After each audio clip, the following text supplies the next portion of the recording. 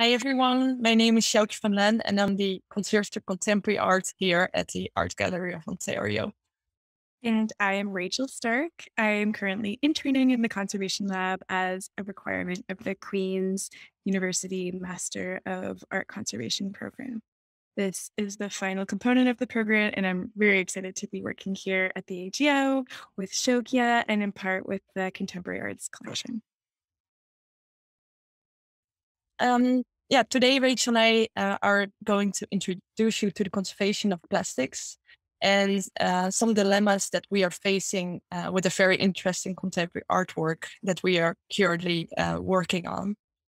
But before we continue, we would like to acknowledge that the land that the AGO is on Mississauga Nishap territory, Mississauga. It is also governed by a treaty between the Mississauga of the Credit and the Canadian government. Toronto is Mississauga Nishap territory that has also been occupied by other Anishinaabe, the Haudenosaunee, and Wendat confederacies. So, as an art conservator specialized in contemporary art, I often get pretty surprised reactions when people hear that contemporary art already needs any attention, because it's not really expected that artworks that are fairly new already need some sort of like conservation attention or even treatment. At the AGO, we have a massive contemporary art collection, and it's also fast growing. And in the meantime, it's also the collection that definitely needs, or it shows most of its very unique challenges, and also needs a lot of attention regarding preservation and conservation. This is because the materials are often very varied. So it can include like very traditional materials as stone and bone or wood, metals. But I often also work with materials that are very non-traditional. And you can think about like food or motors and lights, sounds, or in this case, we work on plastics. All these materials are extremely versatile, and my job at the AGO is to make sure that all these contemporary artworks that we have in the collection are still being understood by our colleagues and enjoyed by the public in 50 years, or hopefully even more. Rachel, you have a more varied background in art conservation, being working both on objects and paintings. How would you describe our job? Yeah, that's right. In school, I really focused on paintings and painted surfaces, but I also have a background working with objects. And so the Contemporary Arts Collection is such a cool, wide range of both paintings and objects. So it's really exciting to see a lot of different materials and different kinds of works of art. I would describe our job as a combination of preservation, restoration, art conservators dedicate themselves to the care and preservation of works of art and to protecting them from future damage and deterioration. And we try to preserve as much of the original material as possible, in a condition as close to the original as possible. And any additions or repairs should usually be reversible or removable. But we also want to do all we can ethically to bring deteriorated artwork back to how it was originally intended to look as well. Nice. Yeah, Yeah, I think we have one of the best in the world. yeah, we do. It's really, really, really amazing to work so closely and work with our hands on these beautiful objects.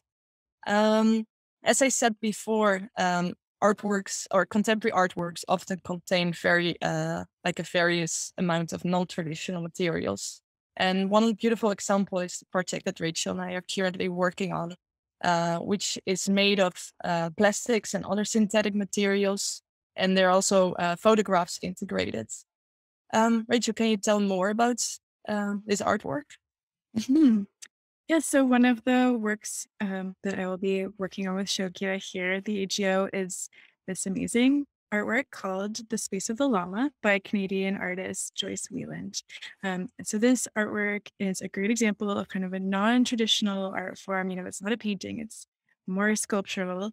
Um, this was made in the 1960s, and it's constructed mostly from plastic, which was this amazing new material at the time that artists were experimenting with in lots of exciting ways. It's really brightly colored, it's shiny, and it's just really different from traditional artist materials, which is why a lot of artists were excited to use it. And Joyce Wieland was a Canadian artist who started practicing in the 1950s, painting originally and making experimental films.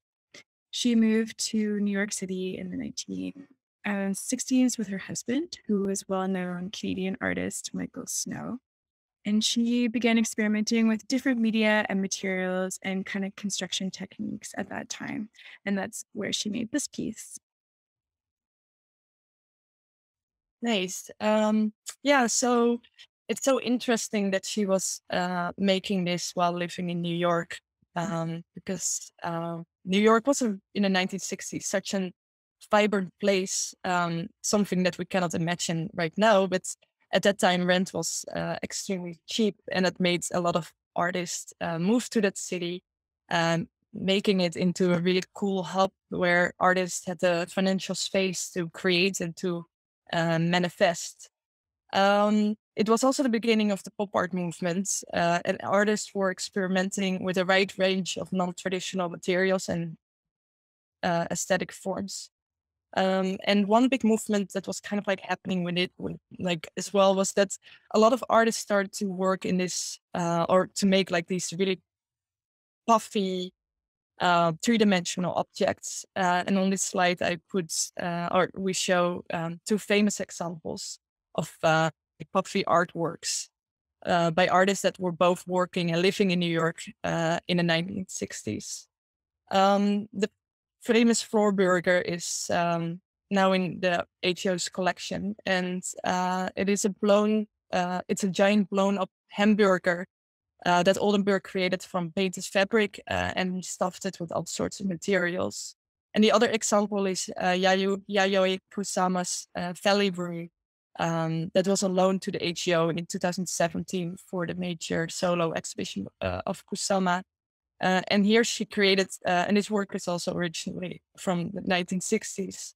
And in this work, she created with like fabric and stuffing hundreds and hundreds of stuffed amorphous forms that altogether create this big field. And knowing that these are two of the two artists that were also working in New York at the same time that Joyce Wieland was living and working there, it's interesting to see that this, puffy, these puffy artworks that they kind of like all are doing it in a way. And I think the space of the Lama is a really beautiful example to place sort of like in this time frame. And besides the space of the Lama, Joyce Wieland was also making many other like puffy artworks and even quilts. And you can see it later in her oeuvre as well. Yeah, it is really interesting. Like, was she following the trends of the time? Was she starting them? The idea of like these kind of sewn construction pieces, certainly were kind of more like towards like women's work, where sewing and quilting, and those are certainly things that Joyce Wieland was in like exploring in her work at that time.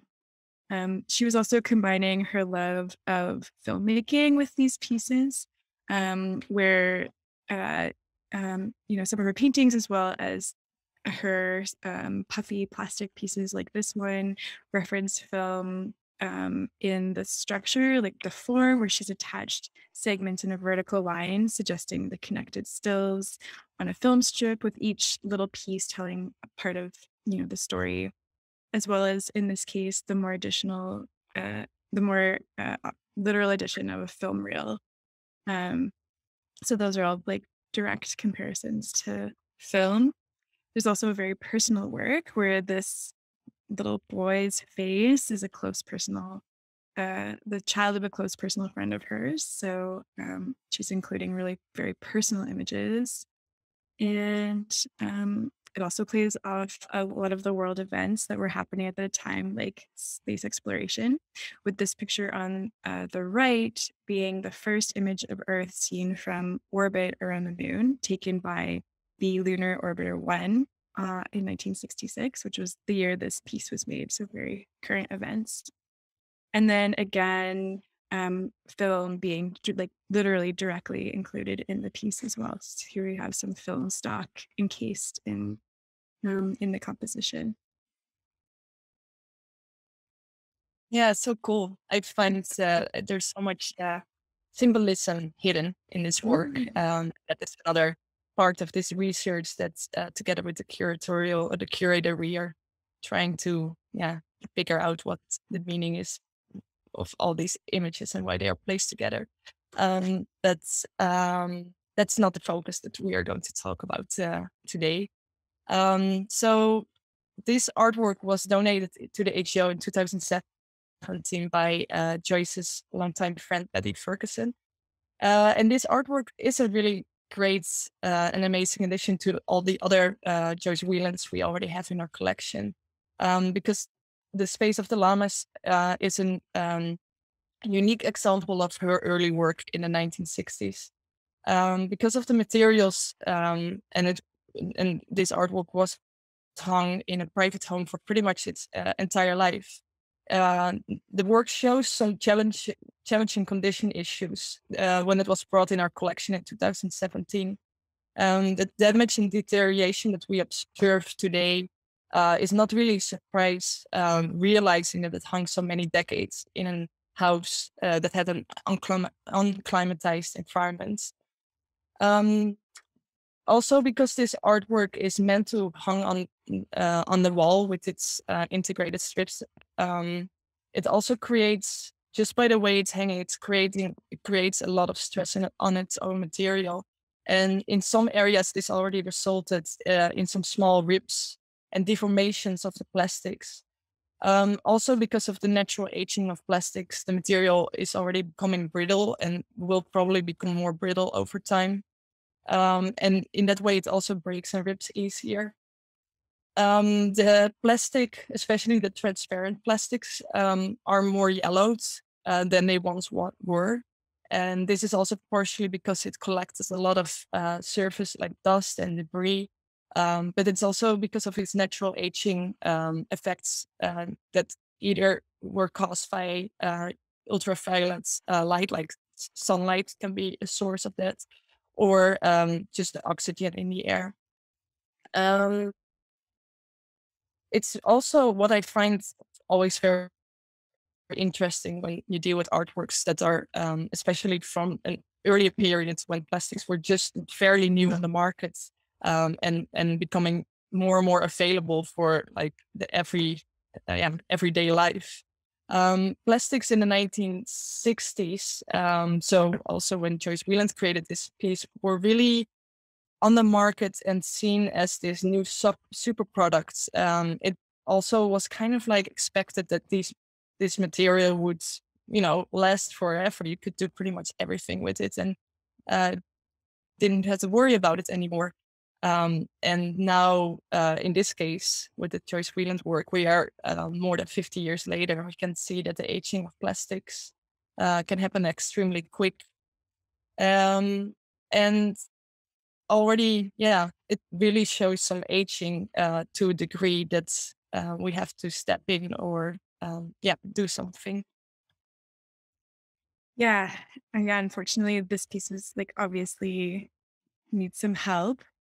So right now, Sjoukje and I are figuring out the best ways to treat space llama and to preserve it and allow it to be displayed to the public. So one of the first steps in treating an object like this is to do a lot of research and a lot of testing to figure out exactly what the materials are.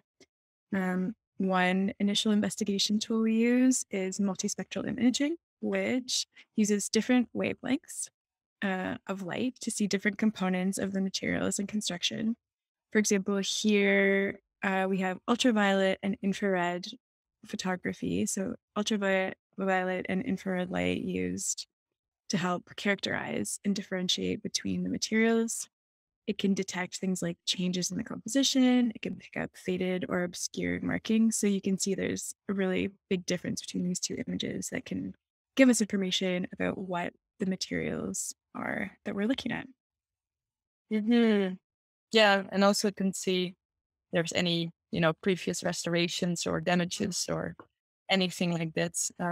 It's a really great tool to use. And also the identification of plastics when we work with plastic materials is an available scientific analysis method. So the way that we can determine what kind of plastics we are working with is also extremely important for our own health and safety. Um, it's because many additives and chemicals were and still are used in the development of plastics. And some of these are, or they can be extremely harmful for any live organisms on this planet. So that includes us human beings as well, especially specializers that were used in plastics, which were used to make some plastics more flexible or, yeah, just more to give it more shape. These plasticizers can especially be extremely harmful. So when we start to work on an object like this, it is important to know what kind of plastics we work with so we can protect ourselves and also adjust the right treatment, yeah, treatment to it. Mhm. Yeah, so one of the scientific and methods of scientific analysis that we use to help us figure out exactly what the materials are is FTIR. So in this case, we ran FTIR analysis on a bunch of different samples of the plastics.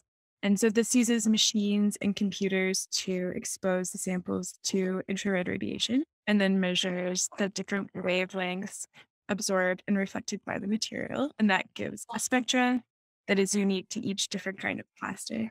Um, and then different kinds of plastics need different methods of cleaning and different storage conditions and different handling. So it's important, as Sjoukje said, to know the composition of what we're dealing with. And this is one of the ways that we can figure that out. So the goal of our research and treatment projects for this artwork is to understand the deeper meaning of this work, so the conceptual meaning, and it's especially like looking into these photographs and working together with a curator and to yeah, find some more of the concept of it. And on the other hand, we had to get the artwork ready and presentable for a future exhibition. Besides that, this artwork is covered in an, or the surface is covered with quite some dust and debris.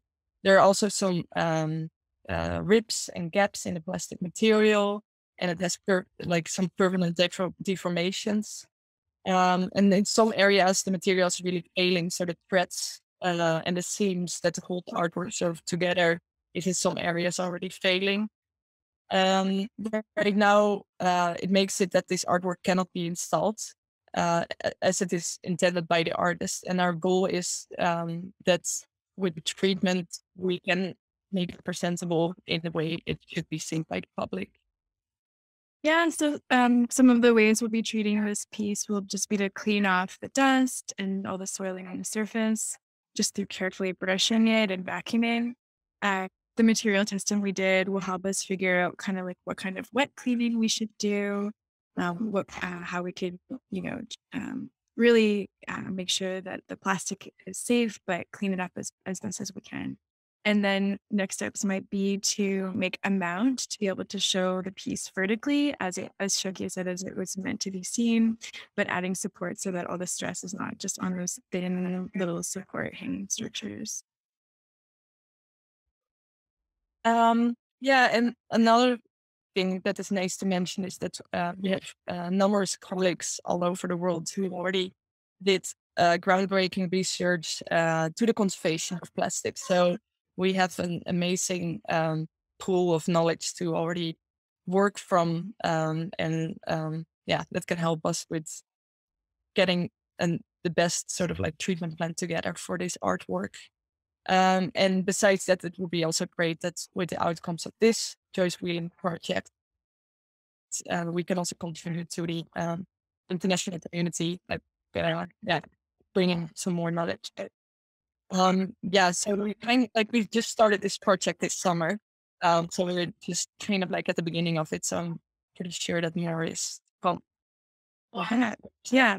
It'll be really exciting to see how it kind of like branches out and we find more and more information about this piece and similar pieces by Joyce Wieland and then similar plastic pieces as well. There's a lot of plastic out there. Yeah, lots of things. Great. Thanks for talking with me, Shu.